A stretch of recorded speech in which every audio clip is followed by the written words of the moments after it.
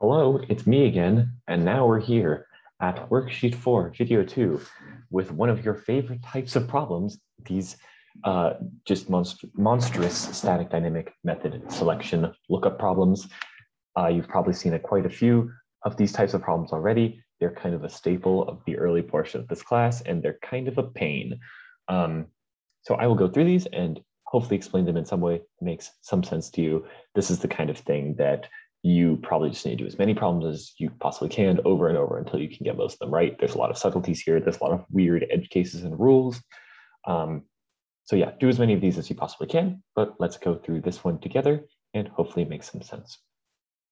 Okay, so to explain the problem a little bit, this is your classic type of problem where we're going to give you a few classes, then we're going to give you some lines to run, and we're asking you to tell us what is going to print after every line that we are running. Notice here that there are no fields, there are no variables anywhere within the actual classes. All we care about is inheritance and polymorphism. Okay, first thing to do is let's look at the class structure. So we have class A, we have B, which extends A, we have C, which extends A, and we have a class D. So we have 4 classes here, and they look basically like this. Right, B and C both extend A. Note that C does not extend B. It doesn't work like that. It's not A, B, C. It is A and then B, C are both children. And then D is out on its own. D doesn't really matter here. It basically just holds the main method. This is the main thing to keep in mind. So when we talk about the hierarchy of different classes, A is the parent of both B and C. B and C are what we might call sibling classes, but they're not really related to each other. They're only related through A. And that's basically what we're going to be doing here. Okay. So what I'm going to do is let's look at the main method. The first thing I see is that we have 7 lines here where we're basically just instantiating variables of different types. So what I'm going to do is I'm just going to keep track of all of these types. I'm going to keep track of the static type and the dynamic type of all of these variables, just to make sure that everything is all good and PG. So first thing to notice when you are instantiating variables of different types, right, where the type that's instantiated is different than the actual dynamic type, than the actual type you're instantiating, is basically to ask yourself whether it's legal or not. So remember, whenever we instantiate a new object, the static type, which is the type on the left, has to be at or above the level of the dynamic type, which is the type that is on the right? So in other words, this first one is going to be fine to compile because we are saying something that is an A is actually dynamically a B, and B is lower than A. It's in the hierarchy and it is lower than A. We could not say something like, you know, if this over here was B and this was A, that would be big illegal because A is above B, right? Another way to think of it is like this, kind of logically. We see here that when we instantiate something statically of type A and dynamically of type B, we can think of it that all B's are like a subtype of A, but not all A's are a supertype of B, right? That's why we can't say something the other way around. So for example, this is a kind of, let's just give it some names. Let's say you had dog and then you had a poodle class, which extends dog. It's okay to say something like dog equals, or dog D equals new poodle. That is fine because a poodle is a type of dog and a poodle will always be a type of dog. It's a subtype, but you couldn't say something like poodle equals new dog because not all dogs are poodles, right? And when you say statically poodle, you're saying it's a poodle, which it isn't necessarily. It might be, but there could also be, you know, another thing here that's like, I don't know, Chihuahua or something, and it wouldn't work. Okay, that's basically what's going on. That's why you can't do that. The moral of the story is make sure it's in the hierarchy, make sure it's in the correct order in the hierarchy. So let's go through all of these variables and see which ones are right and which ones are wrong. So this one I already said is right. So I'm going to keep track of this. We're creating an object E, and I'm just going to keep track of its static and dynamic types. So its static type is A, and its dynamic type is B. I just want to keep track of it this way. This is not a super formal box and pointer diagram because, again, there are no variables here to keep track of. We really only care about the types of the objects. Okay, that's the first one. That's fine. The next one is we have something that is F. It is statically type A, is dynamically type C. Is that fine? Well, it is fine, right? Because A is a parent of C, right? So the static type is higher than the dynamic type. all good there. Now let's do the next one, G. G is statically a B. It is dynamically an A. So this is a problem, right? Because we're trying to say that the static type is lower than the dynamic type. This is that same problem. This is like trying to say a poodle P equals new dog. Not all dogs are necessarily poodles. In this case, we're trying to say B is dynamically an A. Not all A's are necessarily going to be B's, but all B's are going to be A's or subtypes of them. So we can't do this. This here is illegal. It will not compile. So right here, we're going to get, I'm just going to write CE for compile time error. We're also going to pretend that this line was never run because we do want to run the rest of the lines. Obviously, if you had the single line in your code, you try to execute it, it wouldn't even compile, but we're just going to ignore it for now. Okay, next one is H. H is going to be statically a B. It's going to be dynamically a C. Is this okay? And the answer is, it is not okay. Because look, B and C, they're not related, right? B is not a parent of C and C is not a parent of B. Even though they both descend from A, they're not in the same hierarchy because you can't go strictly up or down from B and get to C and vice versa. So this is something that is not going to compile. This is also an error. Oops. This is a compile error, but keep in mind it is a compile error for a different reason than the previous one was, right? The previous one was a compile error because we were violating the hierarchy. We were putting the static type to be lower than the dynamic type. This one is because the two things we were comparing aren't even in the same hierarchy. So same end result, compile error, different reason for it happening. Okay, next one, CI equals C new A. So now we're going to start getting into casting. So let's take a quick second to say what casting is. Casting basically overrides the static type of an object for that line only, right? Basically, what you're doing is you're telling the compiler to trust you and trust that the thing you're casting is actually of that type. It will compile and then it will run a different way. Okay, so for example, if you were to cast this object E to type B, what you would do is you would temporarily, for that line only, override the static type and pretend it's B. We're going to see, I believe, an example of that later. That's basically what's going on here. But when you're instantiating a variable like this, it's a little bit different. So basically what this is saying is this A, when you say new A, it's going to return something of type A, right? Because that's what the constructor does. It returns something of that type. However, instead of treating it as something of type A, the compiler is going to treat it as something of type C, right? So the first thing we're going to ask about a cast, first thing about a cast is you have to cast to something that is in the hierarchy, right? So you can't cast something that's type C to type B because they're not in the same hierarchy, but you could cast something that's type A to type B, you could cast something that's type B to type A, etc., right? If that violates the hierarchy, that's going to be a problem still, but it's going to be a problem in runtime because casting only happens at compile time. Okay. So basically what are we doing here? We're creating an object I. It's going to have a static type. It's going to have a dynamic type. So the static type is just going to be C. So we just do it here. The dynamic type is going to be A. However, at compile time, it's going to treat it as if it is a C, right? It's basically going to return this A object and then cast it as a C.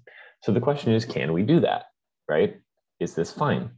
So C is a subtype of A, so it is fine, right? We can cast something of type A to a C because it's in the hierarchy. So this line is going to compile just fine, right? The problem comes at runtime though. So at compile time, right, the compiler is going to say, okay, this thing is statically, it's type C, and it's going to think that this thing is also of type C because we cast it to be type C, right? We're telling the compiler it's type C.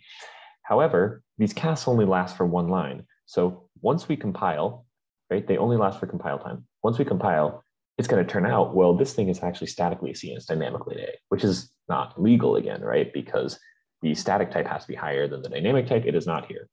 So this is not going to run. It will compile, but it won't run. So we are going to get a runtime error. Again, why is this a problem? It is a problem because this line compiles, because you're basically saying C equals new C, because we're casting it to be a C. The reality is, though, it's an A, which you can't do. Okay, so that is also a runtime error. Not on a good streak. 3 errors in a row right here. Let's see the next one. The next one is going to be J. Again, static dynamic type. J, static type is B. Okay, and dynamic type is going to be C, but again, we're casting this thing to be an A. Okay, so can we do this? So we have something of type C and we're casting it as being an A. Is that okay? So we have, we are returning a C. We're casting it to be type A. That's okay. So this cast is fine. However, there's another problem. Notice now that the compiler thinks this thing is an A. So you're basically saying this thing is going to be B and it's going to be bound to something that is type A, right? Dynamically, it's going to be type A is what it thinks. But that's not okay, right? Because statically, B is below A. So this is not going to compile. This will not compile. This is a really interesting one too, because saying like something of type B equals new C is totally fine, right? It should compile. The problem is we told the compiler this thing's an A when it's actually not, and that messed it up. So here's an instance of code that should compile, but you put the cast in and then it doesn't work actually. Okay, the last one of these compiling type questions. Oh, and let me erase this because this didn't compile. The final one, okay, 4 errors in a row. Let's see what happens here. This is going to be K, static dynamic type. So the static type of K is B, and the dynamic type of K is what? So basically, we are going to bind it to be E. We're going to bind it to be E, and we're going to basically override the static type of E to be B, because that's what we're doing when we do this cast. We are telling the compiler that E, even though it's statically as an A, it looks like an A, is actually a B. And in this case, it is, right? It is actually dynamically a B. So, whoops, this cast basically makes sense. This cast compiles all fine. And we are going to end up with something like this, where B is both statically a B and dynamically a B. Why is it dynamically a B? Because E is dynamically a B, and it's just binding it to E. Another thing to keep in mind is if we were drawing a proper box and pointer diagram, this would be like the K is just pointing to the E, the same object that the E is pointing to.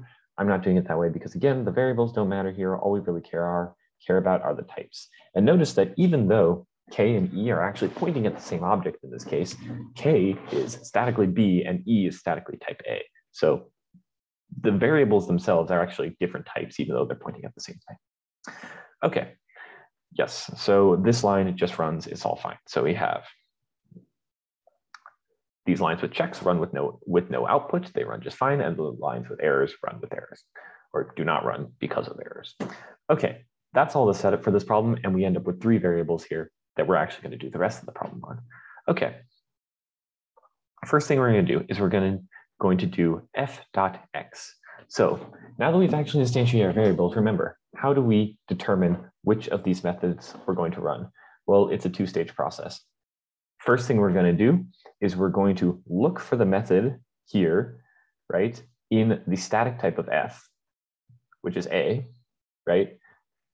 If we find it, if we don't find it as a compiler error, if we do find it, then we're going to transition to runtime where we look up in the dynamic type of f, and we're going to run the first one we find that matches that signature we found at the end of the first step. So again, this is a little complicated. We have guides on the website if you aren't familiar with this, but the basic summary of what's going on is look up in the static type for the method. If you find it, run the first method that matches that signature in the dynamic type. Let's do a couple examples. Okay, so f.x. So what we were doing is we were taking the object f and we were calling the x method with no arguments. One thing people often overlook in this is that the arguments can make a difference. The arguments of the method you're running can make a difference as to what method you run. So try to not say like, we're looking for the method x in f, we're looking for the method x that takes no arguments in f specifically. Okay, so first thing we're gonna do is we're going to go to the static type of f. The static type of f is A. So we're going to look up in this A class for a method x that takes no arguments. And we're going to find it. It's right here, right? Public void x, no arguments. We're not going to run anything yet. This is the end of compile time, because remember, that's what we do. We look up in the static type for the method. Once we find the method, we basically memorize that signature, right? That's why I've circled it. So now in runtime, we're going to go to not the static type, but the dynamic type of f, which is C, and we're going to look for this exact method signature. We are not looking for this one anymore. We're not looking for f that takes no arguments. We're looking specifically for this one. So we're going to look up in C for a method x that takes no arguments. It's right here. Notice these signatures match exactly. So this is the one we're going to run. We're going to print cx like that. Right? Notice that we found not the method itself that we're going to run when we were in compile time. We found the signature of the method we're going to run. And once we find a method with that same signature in the dynamic type, that's when we actually run. Okay. Let's do the next one. Okay. Dot x. Okay. Same process here. So first, we're going to look up in the static type of e, which is a, for a method called x that takes no arguments. We're going to find it. It's right here. It's the same one we found earlier. That's the end of compile time now that we found the method. So then we're going to switch to runtime. We're going to look up in the dynamic type of e, which is b. So we're going to look in this class here. We're going to be looking for a method called x that takes no arguments. And there is not one, right? It doesn't exist. So are we going to give up? No, we're going to look up to the parent class, right, for that method. In this case, the parent class is a, which is where we found the method in the first place. So we're looking for a method x that takes no arguments. Well, we're going to find it. It's the exact same one, and we're going to run this one. So this one is going to run ax.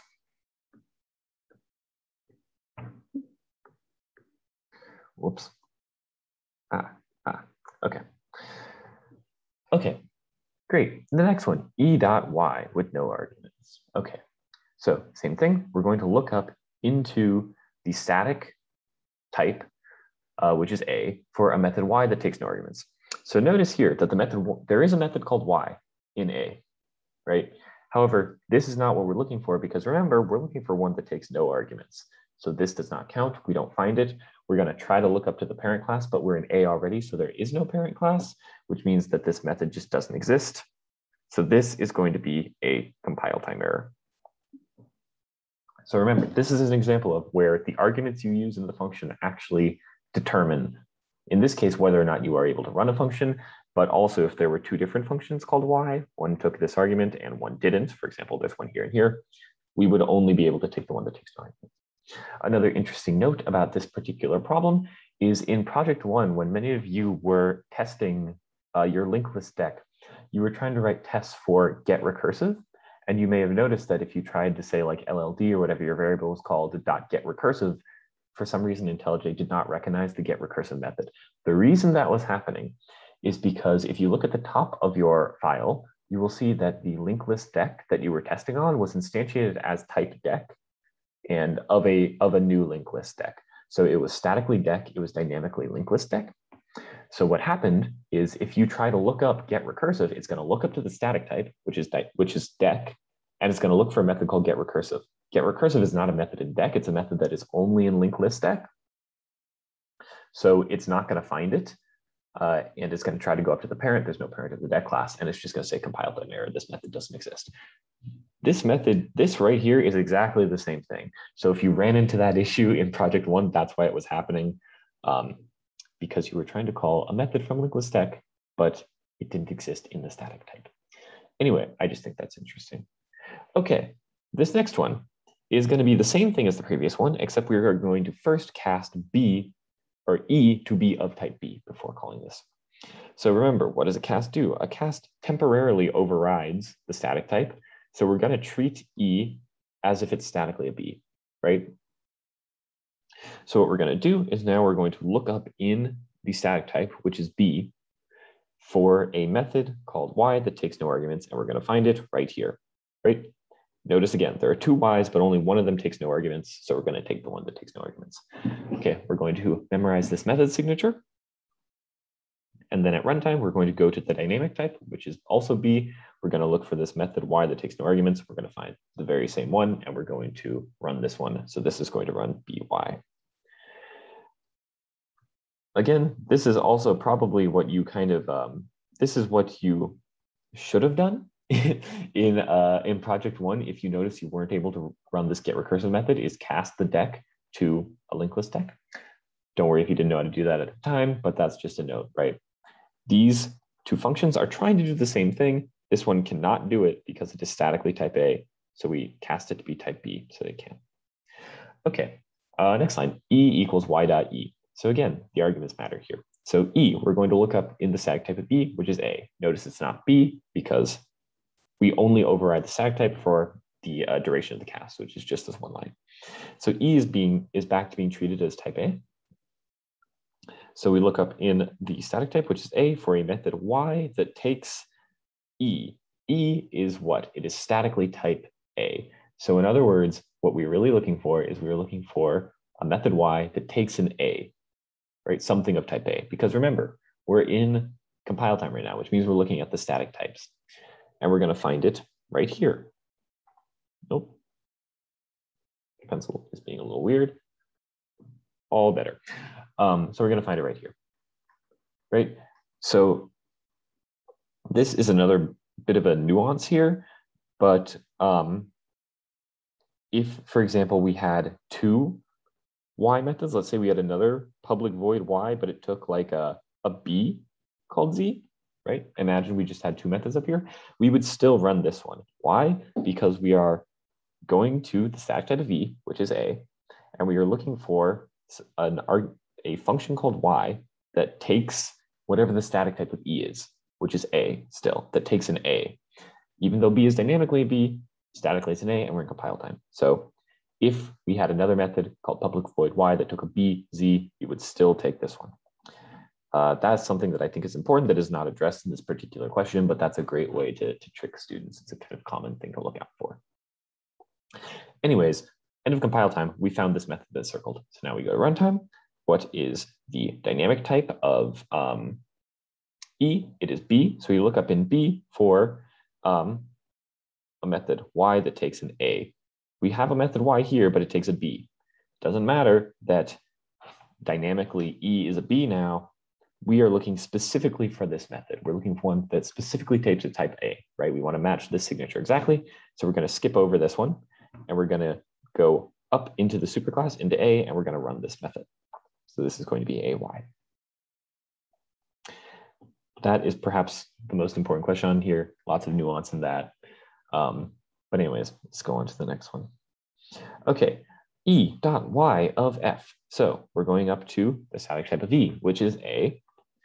We are going to look for a method Y that takes something of F's static type, which is A. This is going to be